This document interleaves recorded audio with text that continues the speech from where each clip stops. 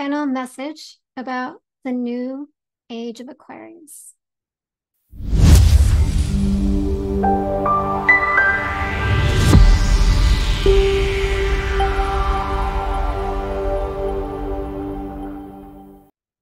Hey guys, how are you doing? Hope you're doing well. I'm back with another channeled message. And again, if you are not familiar with what I do channeled readings, and I do channeled sessions when I'm in a one-on-one coaching with other people, bringing through information to help guide them along their journey. I also am channeling and writing a book. There's the I Am series that I'm writing. There's actually a couple already out there on Amazon, and then there's more to come. So different books that go together. There's the pre-book, the book, and then there's healing aspect books out there as well. Okay, but this video is on the new age of Aquarius, and this came to me today. I was out when I'm out and about, things will come to me, and it's like I want to try and hurry up and write them down depending on where I am, but sometimes I don't, so I go off memory. But I did get to write this down, and it's saying the new age of Aquarius coming in represents truth and love, which is the direction that we're going, right? And which is why it is being brought to the forefront and bringing truth up, and why all those who have misused their power and their gifts over eons are being revealed now in the moment and exposed. But you are also source. And so you too are being awakened to see your truth as and so to accept your divinity and to awaken to your own power of who you are and to do good, to make the change in the world in a better way. So yes, so with this new age, there's the a rising of truth and love, right? And so that is very powerful. And so that is part of everything that's been going on and uprising over a couple. I mean, it's always happening, but now it's more intense, with being in Aquarius. I'm not really big on astrology. I don't really do astrology. So this is obviously just to share, this isn't really coming from me about what's going on, as far as that. I kind of get my information from channel writings and so forth, but I don't study astrology per se. So everything, that's kind of going on is a lot more than usual. With the rising of everything is for people to see truth. So, because we're moving forward. And in order for things to shift, they do have to come up and out. We have to be able to see them, to deal with them, to bring them out of the darkness, the shadows, right? And to do that, it's called truth, right? And so on our own personal journey, whatever it is we're going through, and then on the macro level, at large, universal, it arises. So it comes up within you on a micro level, and then also the macro. So that's where it's saying, and it's not just for those who are doing, the things that they've been doing, but also for us to see what we're not seeing, right, about ourselves. And so that's why what this is saying, it's saying it's being revealed and exposed, but you are also source. We're all source, right? It's just different levels of where we are, and understanding that and knowing who we are, and reconnecting to that truth, right? Because we have on an individual personal level our own truths, which are our beliefs, and that's not really truth, it's a false truth. Because the only truth is source truth. And what is that? That's love, right? And so the universe, everything is set up as through truth, right? When we're in our human concepts and we have in the beliefs that we have, that's a false truth, right? Because it's only your truth. Doesn't make it true, right? So there's only the universal truth and source truth, right? And so when we don't live in that way, live by that truth, then it's false, the false truth, right? Appearing real, which makes it true, but only to you. If that makes sense. And so for eons to get and misuse their power, right? So when you're not in alignment and doing things for the good of all, you're misusing their power and their gifts over eons, right? So those who have the knowledge and wisdom as for however reason or however that came to be, you know, they have all the knowledge that we used to all have. And then, you know, it's kind of gone to the point where only those who are more in power have the knowledge versus those who are now considered the masses, right? So they use their power and their gifts and don't use it for the good of all, but for themselves. Anyway, so it's saying the truth is being brought up to be seen and shown, you know, to those all who have misused their power and their gifts over eons and have been revealed and exposed. But you are also a source, right? They are, except for they're more in the shadows than we are. And in the process, we've forgotten who we are. And so those shadows are there as well, right? So rising all up all those shadows on everybody, right, is being exposed. And so, but you are also source. And so you too are being awakened to see your truth as who you are. So accept your divinity and awaken to your own power of who you are and do good to make the change in the world in a better way. So all truth arises. And so it's not just those who are using power against sovereignty, but for those who have lost their power or forgotten their sovereignty, to remember themselves. So you too have come here to be and do what you came here to experience within yourself. So this is all happening to help you find yourself, right? To bring us all back into oneness, right? So truth is not biased, and it rises for one, it rises for all. And so you can see the changes taking place, those being revealed and those standing up for their rights as sovereign beings. So I'm going to say the whole COVID situation was an example of that. You know, people who are wanting to force that on others, right? And then those who are standing up for themselves and their sovereign being and rejecting that force, right? Standing up to be your power. Okay. And so, yes, it is true. You are loved, guided, and protected by all those who love you beyond this earthly realm. You are loved as a being in this human form, for you are source, not a separate entity. You are not alone. We are always here with you to help guide and protect you, and always in all times. So you will be guided in the right direction when you are in alignment with truth and love. So trust in your life that you are doing good and on the right path to your evolution. You'll always have those who don't, which is the experience that you had when you were younger. You could have given up, but you kept going, for you knew what you should have been doing. So that part right there is on a personal level, and I'm just going to share that experience for you. When I was little, I think it was like summer camp.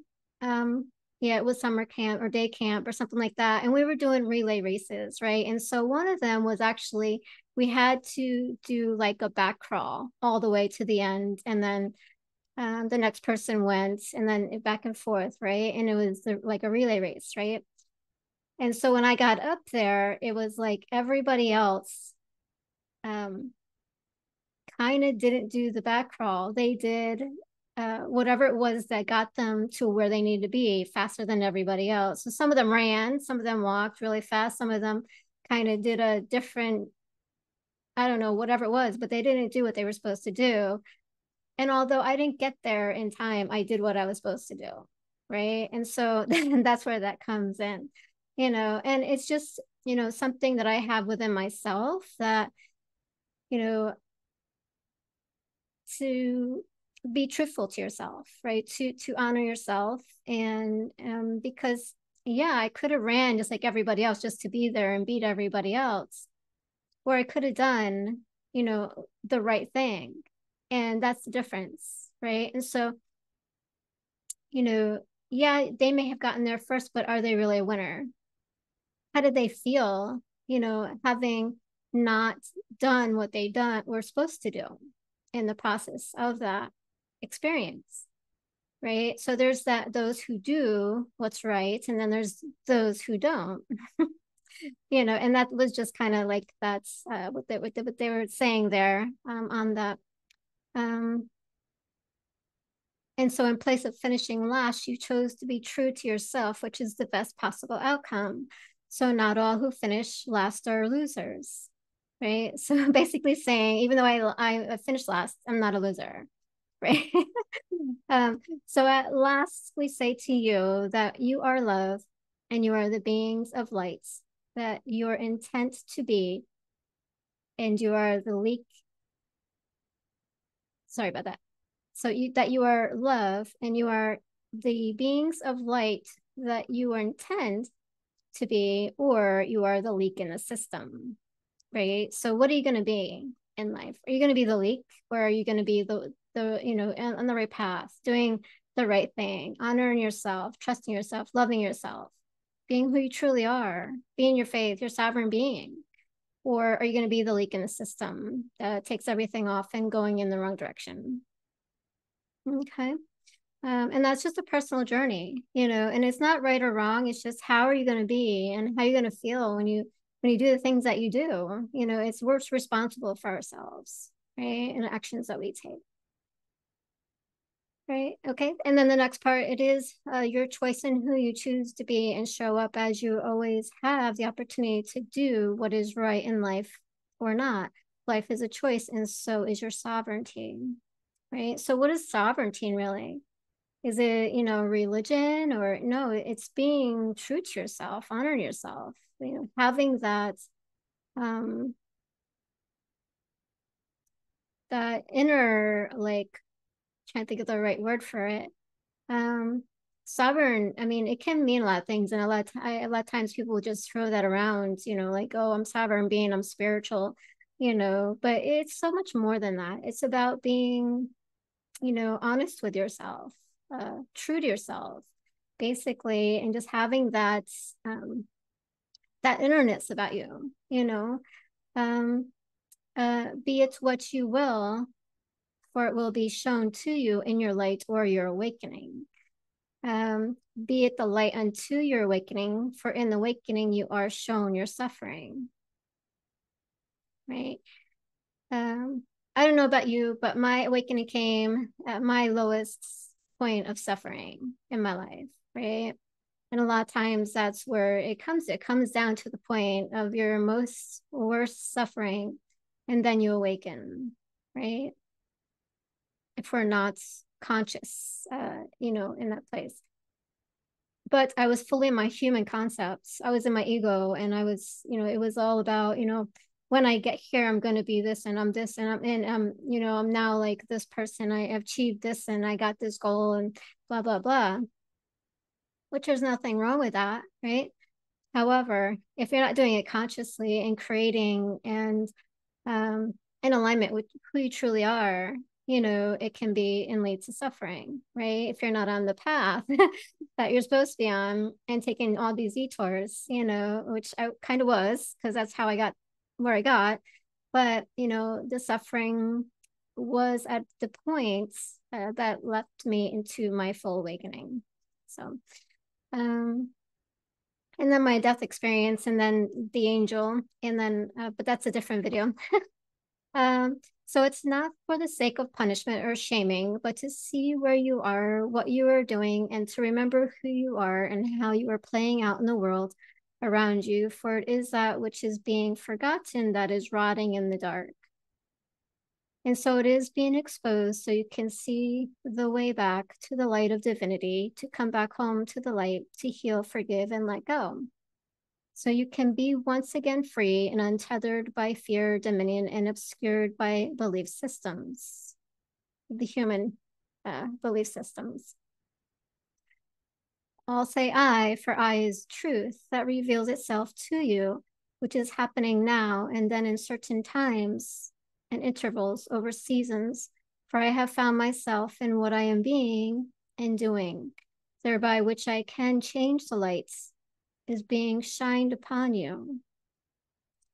I am a light being who am source being, not a burdened human, for I am of him, which is source, not myself separate.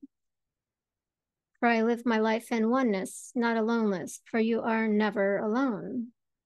And so this is showing you on how to see by the lights, by that way, saying to yourself, I am the light being who am source, right? Being not a burdened human, which is our human consciousness, our ego, our identity. For I am of him, which is source, not myself separate. So we're not separate, we're all one. If you were to take everything away, all identity, all names, all color, all everything, when you get down to the bare of it, we're all source, we're all one, right? So if you can get all that out of your minds, you know, you will see that you're all one. You take that away and set that aside. Okay. Which is source, not myself separate, for I live my life in oneness, not oneness or aloneness, for you are never alone. So I am revealing myself on earth at this time to be a part of the great awakening, to rise up and to be a part of the light shining in the darkness, which is also your part. Thereby I am the light in the darkness, so shine your light brightly so everyone can see who you are. It is for you now to be all that you can be during this time in the rising Aquarius. All light comes from source, so you are source only at different degrees, which is where you are, the level of you are. Like, how far in the shadows are you? What depth are you in the shadows? Can you see yourself or can you not see yourself? Right?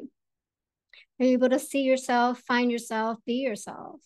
Right? So looking at these things, how far in the shadows are you from it? Right? Because there's the spectrum, and it's kind of I talk about this in a different video. Like there's different levels and spectrums. The farther away you go from the light, you go into the shadows, right? Source is love, and the farther away you go from love, which is source, you go into lack of love, which is the shadows, right? So there's the streams of consciousness, which is source, to unconsciousness, human, right? So, and it's just that way that everything is, you know, it goes from the light, the love, the consciousness, the intelligence to that which isn't, which is the lack of all. So where are you on the stream of consciousness or of love, right? Or the lights? It's in different degrees. So how bright are you going to shine? We ask thee, right? So we is those who have given me the message. So we ask thee, wake up and be present in your life. Don't stress to worry, for you are loved, protected, and guided in this timeline, no matter what happens. Use loosely. But don't take it for granted. We're not here to save you, but to guide you safely through the days ahead. You will be guided and protected in the coming days ahead. So be gentle with yourself as you move forward. We are here for you to, as you requested, awakening, remembering who you are. Now is the time to rise to shine in your being, true of who you are and what you came here to do. Realize you are the one who is the story of your life. You're not just playing a role. Right? And so it says here, we are all important. No one is better than the other. And I know we kind of went through that whole where, fighting over who's better, who's more, who's worthy, or, we kind of went through that, like part of this shift there. Honor one another and return to love and awaken. And that was everything that I got for that download. All right. And so definitely wanted to share that. And looks like we have, like they were saying, the guidance, the love, the protection, and then just follow your guidance. Everybody has their own individual guidance, and tune into that. 2024, I'm going to say, is going to be an interesting one. All right. Happy journeys. Thanks for tuning in.